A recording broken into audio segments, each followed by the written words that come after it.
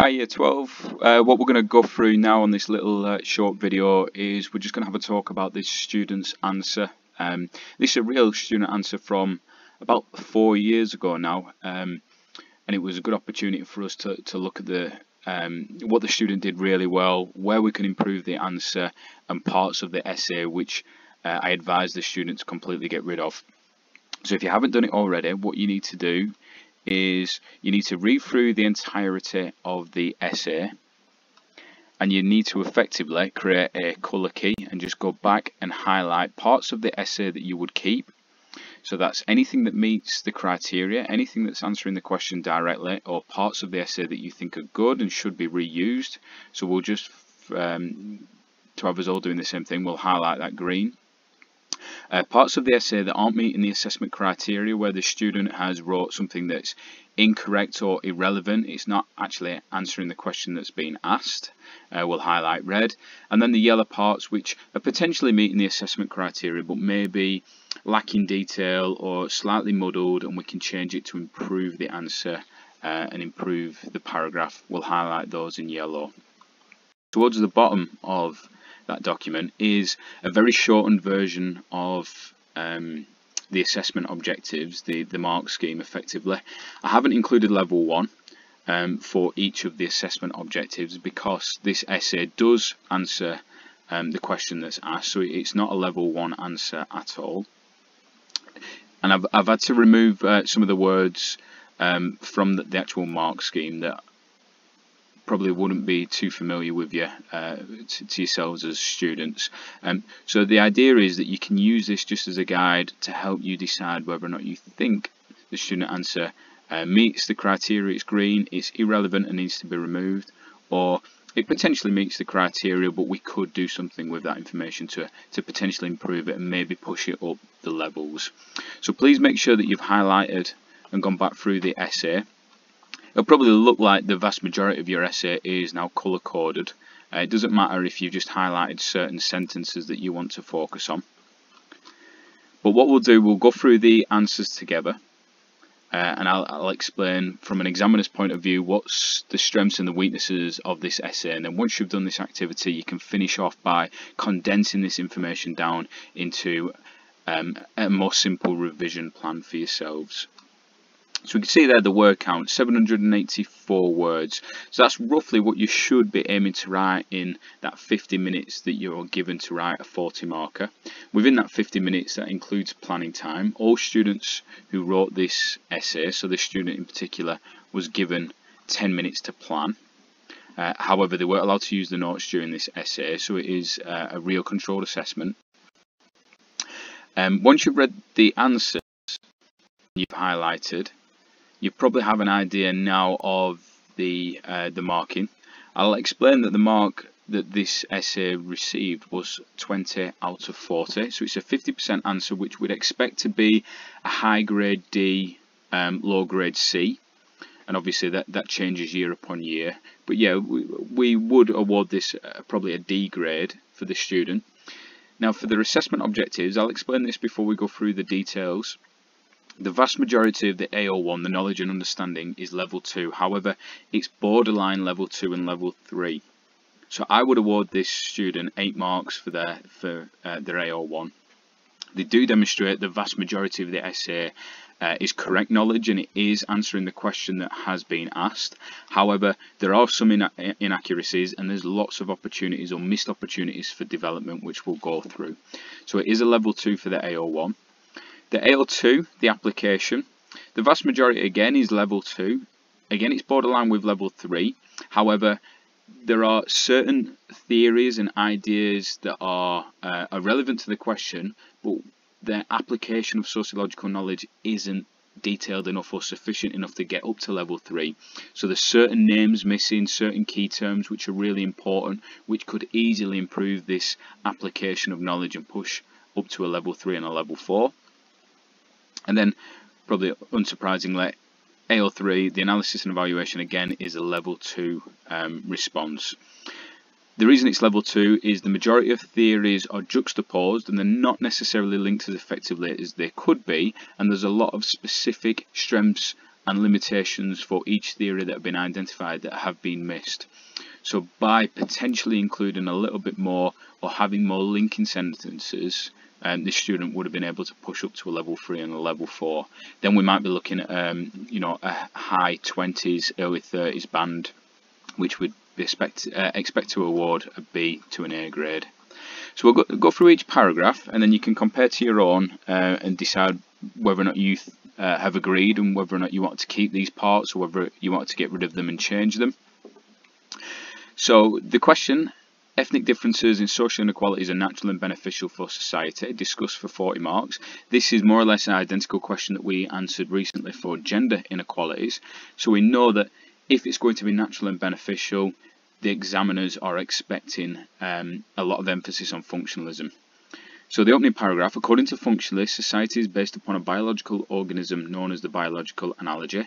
It's a great opening sentence because it's straight away answering and focusing on the theory that the examiners are expecting, which is functionalism, because they're the only people who necessarily would agree with that statement. And it is correct. According to functionalists, society is based upon a biological organism known as the biological analogy. Then they expand: each institution that exists in society exists to provide social harmony to ensure that society is maintained and functions smoothly. All individuals in society share a collective conscience, the shared norms and values that acts like a glue holding society together. They believe that society is breaking down and becoming fragmented as a result of globalized changes. Now let's have a look at this sentence here. All individuals in society share a collective conscience, shared norms and values that acts like a glue holding society together. That's entirely correct. We've got specific terminology there for functionalists, and this sentence is going to become really important when we start to link in and focus on Patterson's ideas about ethnic minority groups experiencing inequalities because they don't necessarily share the collective conscience, and inequalities being a transitional process to allow ethnic minority groups to start to accept the mainstream norms and values. So that sentence is a really good sentence. However, I don't know where the student went with this point. They believe that society is breaking down and becoming fragmented as a result of globalized changes. That's postmodernism or postmodernist thinking. It's not related to functionalism at all, and I'm a little bit unsure about why the student decided to include that sentence in there. I imagine that they've just remembered that from a recent lesson that was unrelated to functionalism and assumed that it's part of functionalist theory. So that is one part that we definitely need to get rid of because it makes no sense. The rest of that paragraph is absolutely fine. The second paragraph: many functionalists would argue that any social inequalities that exist in society exist for a reason and provide benefits for a society as a whole. It's a great sentence. We know that functionalists do believe that if it exists, it must exist for a reason. We could potentially improve it by making it a little more explicit to the question that's asked, by referring that because these ethnic inequalities exist, they exist for natural reasons and they do benefit for the society as a whole. Really go back and use the wording of the question. However, for most experienced examiners, they'll be able to identify that the student has applied the knowledge there. For example, social class inequalities are believed to help maintain the value consensus by motivating others to follow the norms and values and be justly rewarded. Social inequalities are also used to reward those who are valued and provide significant functions towards the healthy maintenance of society, like doctors. Ethnic differences would be no different. They would help maintain the value consensus and ensure that low-paid, de-skilled jobs that are vital for society are fulfilled. Now this paragraph is a paragraph that we could really get rid of because the key words there are social class inequalities. We're not actually answering the question that's asked about ethnic minorities. Now we could make this relevant by making it clear that the vast majority of ethnic minority groups in the UK find themselves in the lower social classes, so they're more likely to be working class. Then we can really start to use this idea from social class inequalities, because hopefully we can identify there this information is correct according to Davis and Moore and according to Gans, but the way it's currently structured could be significantly improved to make it more explicit to ethnic inequalities. So it would be significantly improved, would be a much better paragraph if somewhere around here when they're saying, for example, social class inequalities, if they made it a little more explicit that ethnic minority groups are more likely to be working class or are more likely to find themselves in the lower classes, then all of that information is becoming relevant, because as it stands, it is correct, but it's not necessarily answering the question that was asked. However, the third paragraph is a relatively good paragraph because we get back on task. Won't functionalists explain the natural process of inequalities through immigration? So here we know straight away that we're referring to Patterson. Including the names isn't essential to get up to level 4, but it's an easy way to get up to level 4 because we know we have to provide relevant detail and specific information. We've got to demonstrate that we have learnt these ideas and these theories. So we could certainly improve that by saying Patterson explained the natural process of these inequalities through immigration. She believed that when immigrants move to a new society, they slowly need to adapt their own norms and values to the new society. This is a process that takes time and, if forced, can result in social dysfunction. As an immigrant starts to adapt and accept mainstream norms and values, they will experience a reduction in social inequalities as a reward. This theory is supported by evidence collected from official statistics and the census. So we'll leave it at that point just for now, because we are describing Patterson's theory and ideas, but this is where the detail's lacking. All of that information is correct, but we have the key terms, the process, which has been completely ignored by the student. So we know that the first stage is accommodation. So ethnic minority groups, they will focus just on accommodation, and this is where generally they will keep their own norms and values, therefore experience significant inequalities according to this theory. Over a period of time, and it might be generations, they will move from accommodation to integration, and they will start to integrate more in mainstream norms and values. This is where the inequalities will start to become reduced, and eventually they will move from integration to the final stage of assimilation. The ethnic minority group now embraces the mainstream norms and values of the ethnic majority, and therefore the inequalities should, in theory, be completely reduced. They should be removed. Now, because that detail is lacking, the AO1 therefore is significantly affected, and the AO2 because we're not referring to the details of Patterson's theory. So we could have significantly improved, or the student could have significantly improved that paragraph by expanding there on Patterson.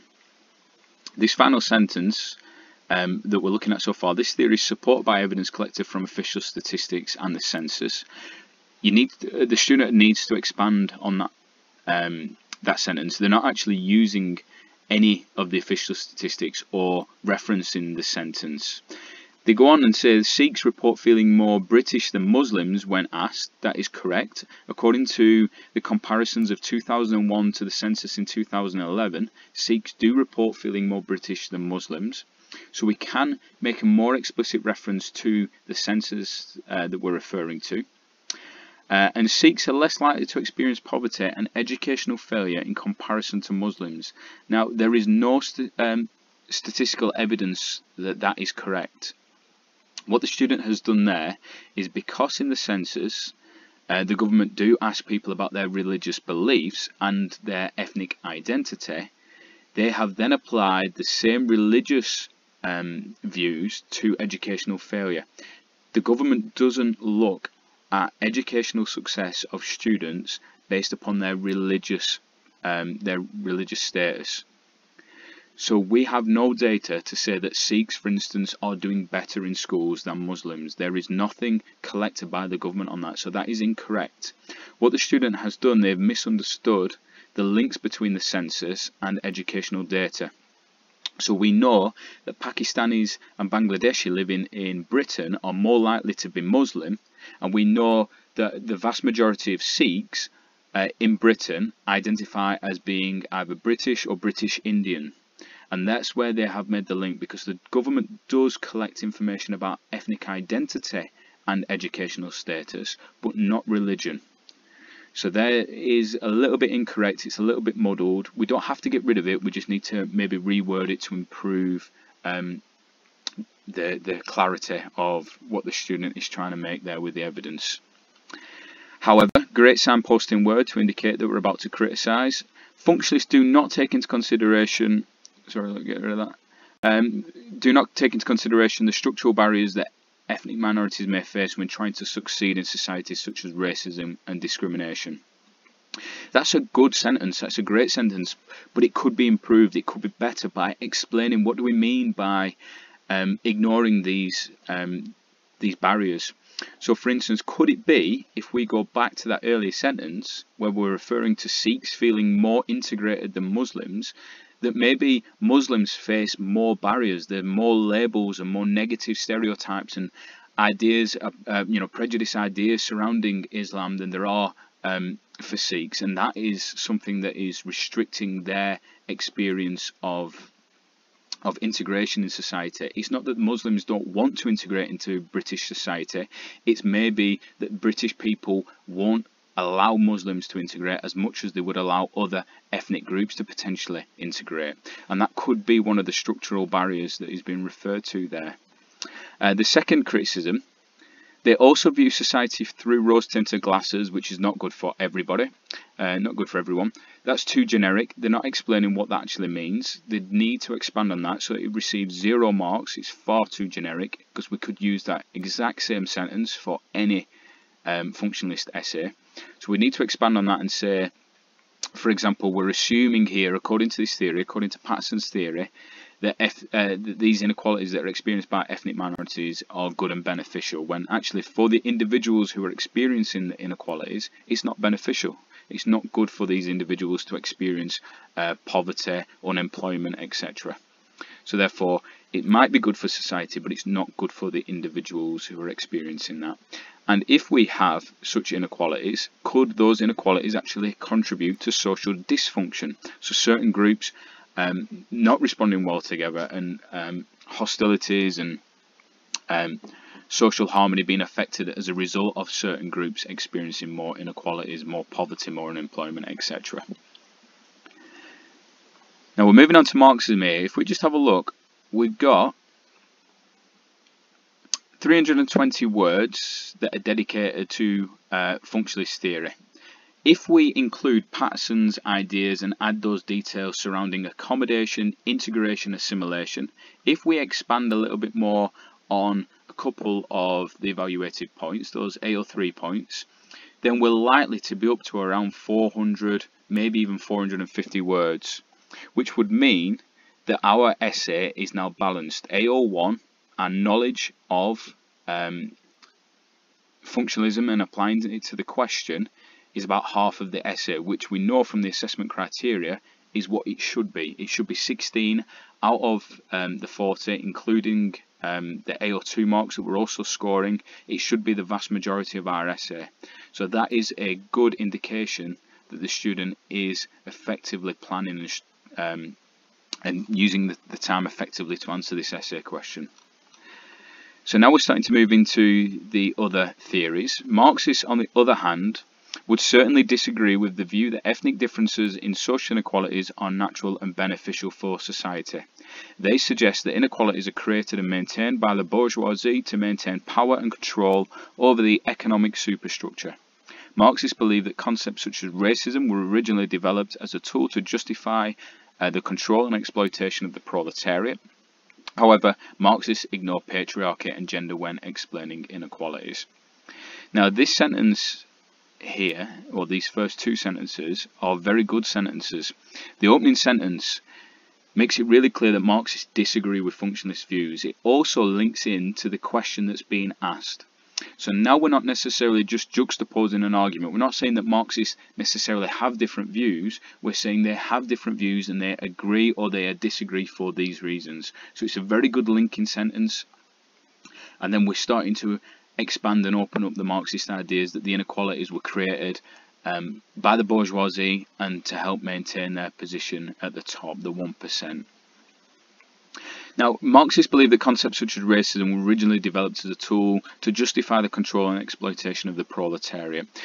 This is where we need to expand. We could include there referring to Cox, who identifies that the concept of race didn't exist before capitalism started to emerge in Western Europe, and colonial, Western countries, white Western European countries such as Britain, Spain, Belgium, the Netherlands started to colonize other parts of the world, and they would often use race to justify the exploitation of the individuals who were living in these regions, these places. We could also then expand this part here, exploitation of the proletariat, by linking it to Cassels and Corsac, who argue that these inequalities help alienate the proletariat in a modern day capitalist society. So instead of uniting all the workers together and saying, oh, we're all experiencing inequalities, they start to focus on the various differences between each ethnic group. It's effectively separating, alienating the proletariat to prevent them from uniting and potentially having a revolution. You could expand Cassels and Corsac. They also talk about scapegoating and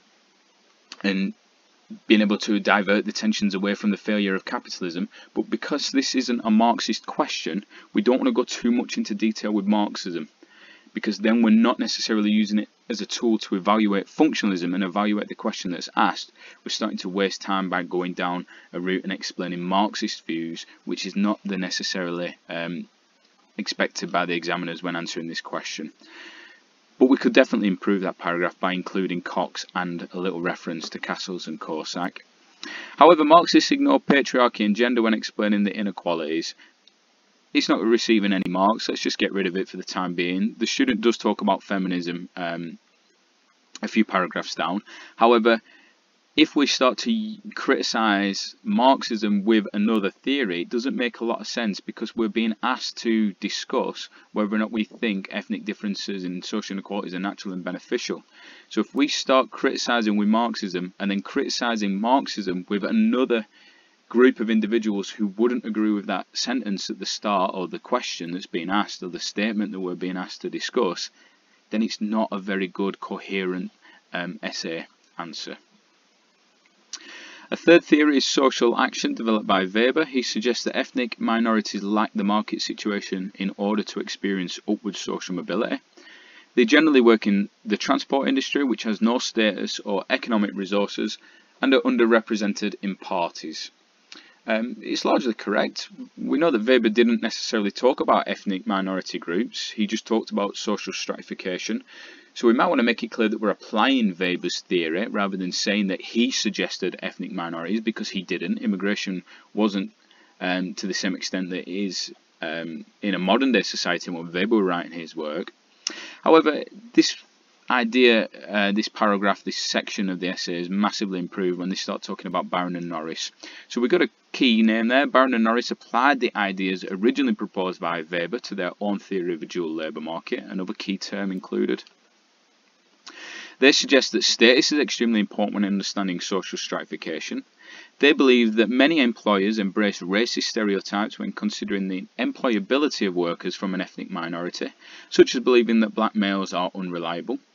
This negative status often results in ethnic minorities being restricted to secondary labour market positions, which are lower paid and reduce the chances of upward social mobility. However, an issue with this theory is that Barron and Norris failed to explain where the negative racist stereotypical views come from in the first place. So before we include that criticism, let's just focus on this part where they're talking about Barron and Norris. We have detail, which is great A01, because we've got the key term, the dual labour market. It is associated with Barron and Norris, so it is correct. We've got an example there, black males being viewed as unreliable. Barron and Norris's research does suggest that a lot of employers hold that racist stereotypical view. It could be improved, however, because we haven't referenced anything about whether or not these inequalities are natural and beneficial. We know straight away that Barron and Norris wouldn't necessarily agree that they are natural. They would say that it's actually derived from interactions, and these interactions that result in negative stereotypes aren't beneficial for society, because it's resulting in certain groups then experiencing the secondary labour market. So it's not necessarily applied to the question as effectively as it could be. However, it is still scoring as A01 marks. If we have a look at this sentence, however, an issue with the theory is that Barron and Norris failed to explain where the negative racist stereotypical views come from in the first place. That's correct. We could therefore link that to Marxism, because we know that Marxists suggest that race as a concept was developed by the bourgeoisie to exploit individuals, that would explain where the racist stereotypical views come from in the first place.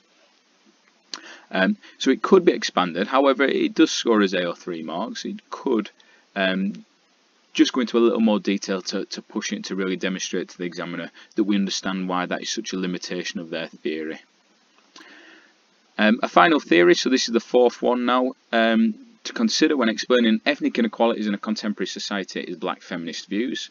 Black feminists would argue that inequalities experienced by women from an ethnic minority are far more significant than those experienced by men or white women. Cornell argues that such inequalities are not natural, but in fact a product of colonialism. Not only do women suffer from patriarchy for the benefit of men, but also from racism due to historical Western colonialism. Ideas surrounding gender that originate from Western capitalist society are still negatively affecting non-white women across the world. Cornell suggests that mainstream feminism that is developed in the West therefore cannot help or explain the experiences of ethnic minority women, and that more specific explanations need to be made. Misra suggests that black feminism, as a result, is challenging the ideas that ethnic minority women are passive and subordinate. Instead, images of strength and independence are being promoted in response. So this is a good paragraph because we have two specific key black feminists. So we've got Cornell and Misra who are correctly being explained. We also have a good link to the question. So, sorry, I'm just trying to find it again.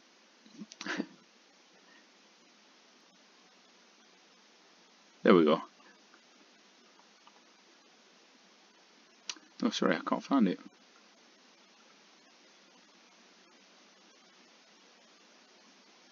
There we go. Sorry.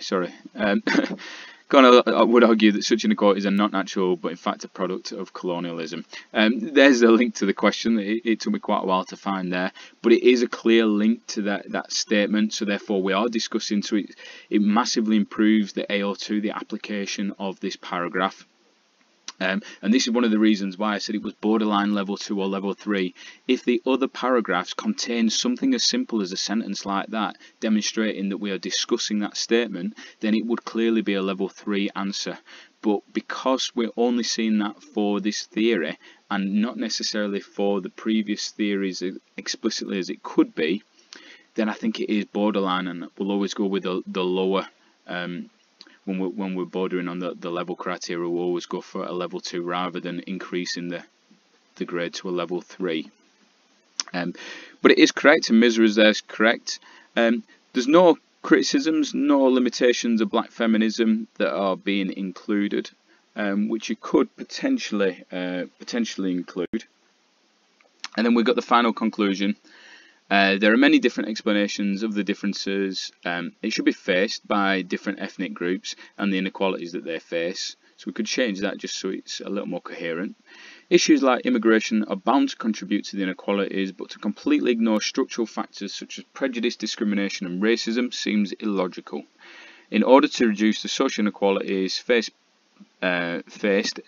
the government, so again we need to need to look out to speed up the settling in process for immigrants whilst continuing to promote new laws and legislations that prevent discrimination.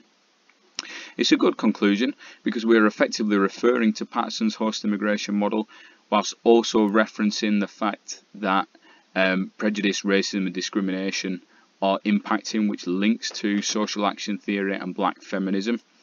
We could also include a little bit of a reference to accepting that, somebody's making money from the fact that ethnic minority groups are paid less, which obviously is going to be the bourgeoisie. So we could refer to the fact that the economy does in some way benefit from ethnic minorities. So we're also including Marxism in our conclusion. But it is a reasonably good conclusion if we could just improve the quality of written communication.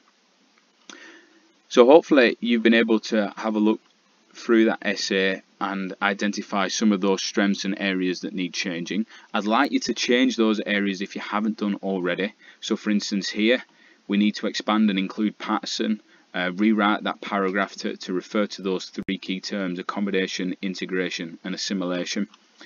Maybe trying to make more explicit references back to the question, like the student has done for black feminism, and a little bit there for Marxism, especially for social action theory. And you could use the sheet that you hopefully have previously completed with regards to the evaluation points, and include a few more evaluative points to push those AO3 marks up. Okay, Year 12, hope you're all keeping safe, and I'll set you some more work for next week.